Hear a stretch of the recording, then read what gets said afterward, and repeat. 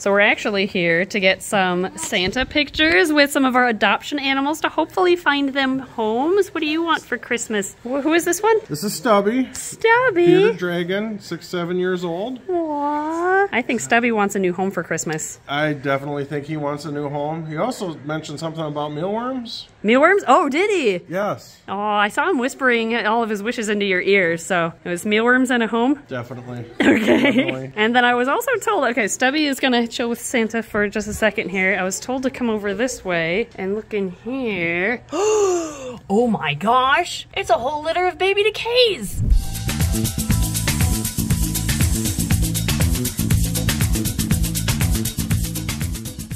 1, 2, 3, 4, 5, 6, 7. Oh my gosh, what do we do? Do I just grab them like this? They're so tiny, I don't want to break them. Oh my goodness. Okay, we're gonna try to find all the babies and pull them out, I guess will be the first step. Oh my gosh. Okay, so there's Mom, and she's chowing down on some snails right now, but behind her, oh, where'd you go? Oh, there you are. Oh, there's a baby. Just to give you an idea of how tiny these things are. Oh my goodness. Okay, now we'll pull them out. Okay, Ed's actually with us now. He hasn't seen the babies yet. I'm assuming they're under there. Oh my gosh, they are. Okay, water dish goes on the floor. 1, 2, 3, 4, 5, 6. Oh my gosh, they're so tiny. I'll take one. Nope, one here. Here's a mama.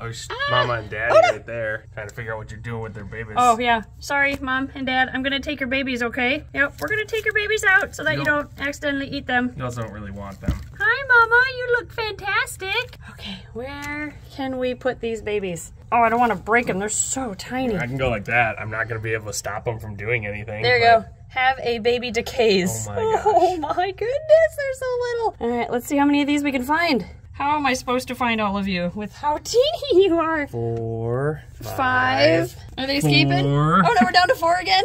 Okay, now we're back up to 5.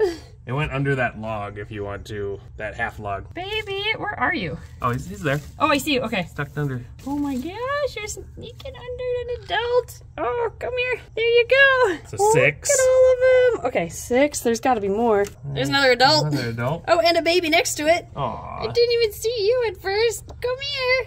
Okay. 7. Here's one of the original babies that we got years and years ago. Oh, cool. Oh my gosh. Abby, these are tinier than I ever thought.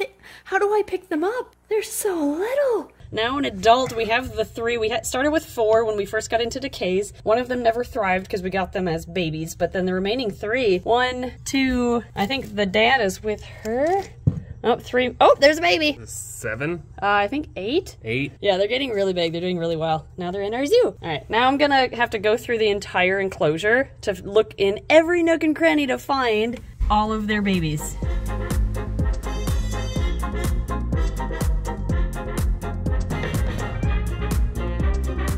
All right, so we actually don't know exactly how old these babies are. They could have been born just now, or they could be several days old and it just took us a little bit to find them hiding under their water dish. So we are going to offer them food right away in case they want to eat. They are similar to garter snakes in the sense that they're nature scenes, so they're actually pretty closely related to garters, but since they're so closely related to garter snakes, they can sometimes just pass away in the blink of an eye, even with perfect care. They are definitely considered quantity over quality babies from their mom. So we're gonna give them their best shot, but we're gonna put them in here. And if they want to eat today, they can. And what I have prepared for them today, if they want to eat, are earthworms and snails. In the wild, DeKay's brown snakes are snail, slug, and worm eaters, so this should be their natural diet. I ended up using, and this is a trick for if you're raising very small worm-eating snakes, or really small snakes at all, use herb scissors to slice it up. Then you don't have to individually chop each piece with a knife. We'll put an affiliate link to these herb scissors in the description below. They really come in handy. So we're gonna take one of these teeny tiny pieces of worm.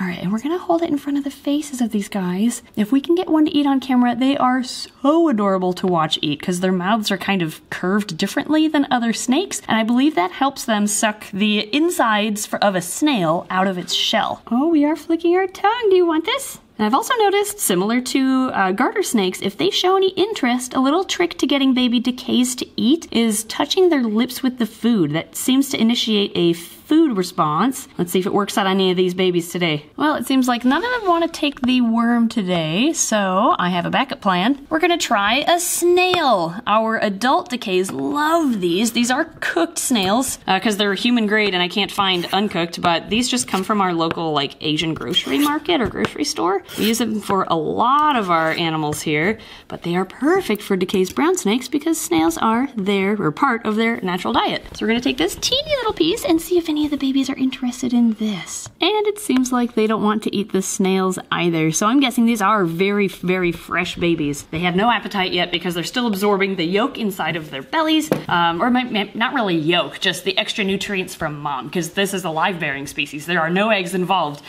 which is why we're so surprised to see them today. So instead, what we're gonna do is set up these babies in a baby bin of sorts. I guess, should we do a bin instead of a big habitat? Because a bin, they'd be easier to feed. Probably. We could just put food on the paper towel. Yep. And we could either probably split them up into 2 groups. Think that would work? Or, I mean, if you're doing something this size, it can be easily one. All of them? Yeah. Well, I'm thinking one of those baby hognose bins. We can put them all in there. Yeah. Okay, yeah, let's just set up a single baby bin then, and we'll put them all in. All right, I was gonna use one of the shallow hognose bins, but even that has a teeny gap on top, which is just big enough for them to squeeze out. So instead, we're gonna use one of our baby bull snake bins, and these still have a gap on top of them, but when they're slid into the rack. However, they're deep enough that the babies shouldn't, hopefully, even be able to climb up here. Yeah. That's what I'm hoping anyway. There is a little bit of a ridge right here though, so we're gonna have to make sure no climbing structures allow them to get up to that ridge. So we're just gonna lay a paper towel down here, lightly spray it down, and they are such tiny little babies that shells are gonna be perfect hides for them. Anything else in back was just way too big and they would not ever feel secure in it, I feel. And we're gonna add some little leaves as hides in the middle of the enclosure and a couple of sticks. And there we go. There's our DeKay's brown snake baby rearing box. Oh my gosh, look how tiny you are. Oh my goodness. I didn't want to like hold them too much at first because then I knew they wouldn't eat. Yeah. But since they're not eating anyway, now we get to ogle them. Hi, you are adorable. Look at that tiny little face. Yep. Oh my goodness. Okay, little baby going in. Baby 1, 2, 3, 4. What's still alive?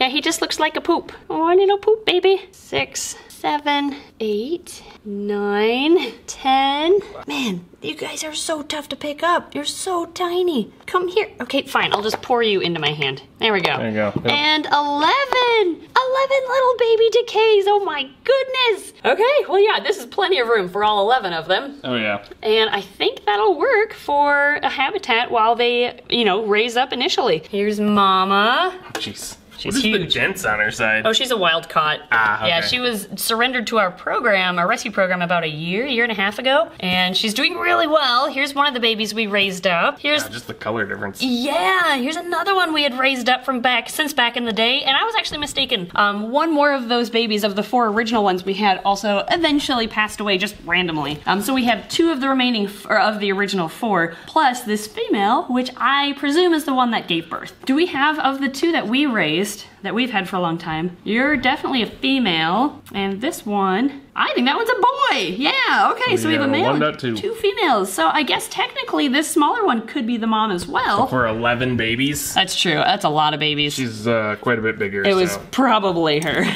Guys, do you want a snail? Oh, you want it. Oh, we're interested. Here you go. Oh, he's so cute. Oh my gosh. Look if they just start chewing. They do, yeah. I don't know if you guys remember when we first got these DeKays, but man, they've grown huge since then. Come here. Here's the boy. He's probably the proud dad. Oh, there you go. Chomp down. Here's Big Mama.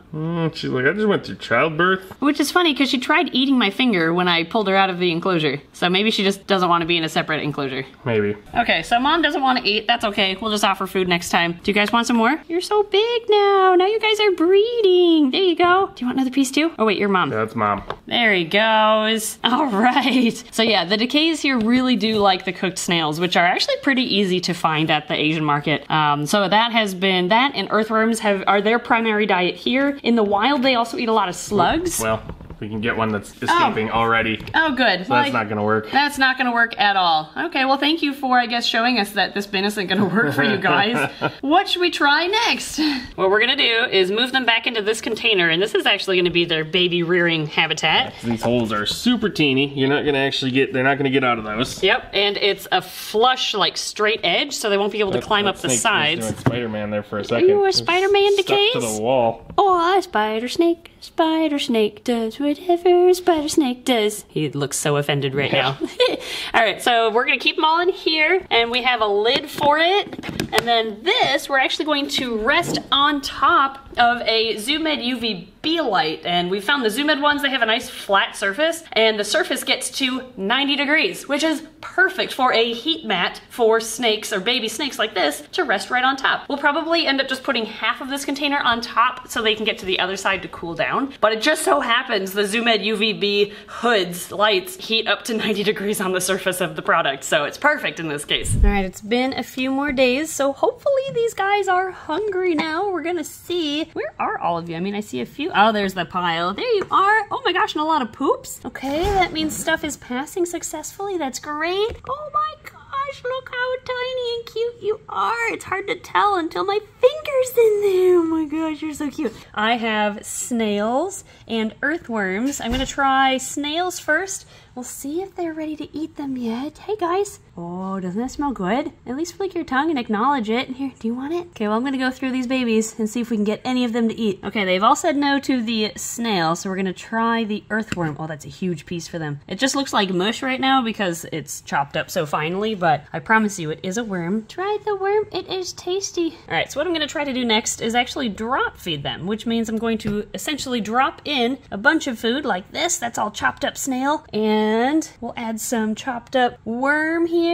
And then we're just gonna leave them be, because they might be intimidated by these big tongs. I wouldn't be surprised, and I wouldn't blame them if they were. So we're gonna leave them be in here, and then maybe there'll be fewer pieces in about an hour. Yeah, they say that if you breed DeKays, which not many people do, ours just happen to breed in our zoo, the toughest part is getting babies to start eating, because they love snails and especially slugs so much in the wild. And well, it's December here, so there are no slugs to be found or snails outside. So we have to work with what we've got, which are the earthworms and the cooked snails from the Asian grocery store. They should still take them eventually once they're ready. What are you two doing? He's not food. Come over here. Your food's this way. And hopefully they'll eat something, but only time will tell. So I might leave them here for a bit and check back later. Well, none of the babies decided to eat today either, but that's okay. We're gonna keep offering food, both earthworms and snails, every couple of days until they're ready to start eating. And once they take enough meals and we know that they are going to thrive, the ones that do, we will be rehoming them to our waiting list, which we started on Patreon. But here are the proud parents, the larger one being the mom and the smaller one being the dad, or I'm assuming he is the dad because he's the only male in the enclosure. And the dad here, who's looking at the camera, is actually one of those original babies we raised up years and years ago. And look at him, now he's a dad. That is awesome. And again, the female was surrendered to our adoption island program, and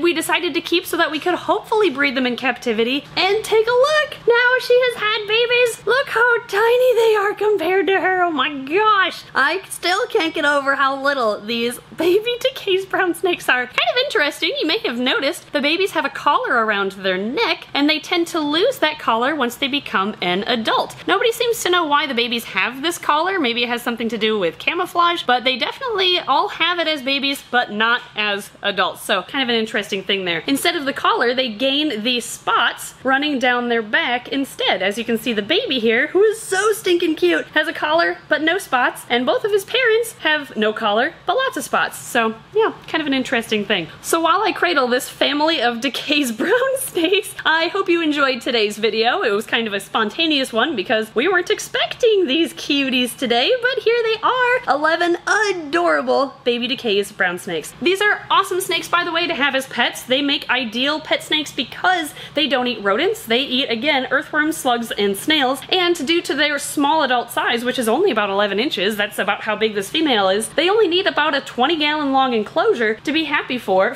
the rest of their life. We have our breeding trio in a 40 and they love it, but just a 20 long will do. Unfortunately, they're very hard to find captive bred. Not many people breed these because the babies are so hard to get started on eating foods in captivity. So if you see DeKays for sale, they're probably gonna be wild-caught adults, and please don't support the wild-caught trade unless you are trying to breed them in captivity or use them for education, somehow using those wild-caught animals to help protect and conserve their wild counterparts. But if you can find them captive bred, they are incredible little snakes. So we will be rehoming these to our wait list that we started on Patreon. I think we're gonna give them a good 3 to 4 weeks for the babies to make sure they're gonna thrive, because just like garter snakes, sometimes they just don't make it.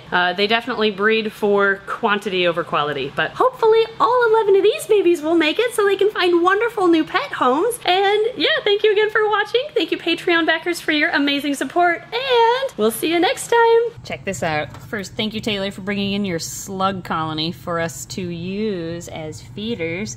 DeKay, smell it, stick your tongue out. Oh, well, there he goes. Still eating, doesn't care. So now what we can do is don't you take his slug, no, rude. So now what we're gonna do is take those slugs and send other things with them to get them eating other things as well, and then we can find them good homes.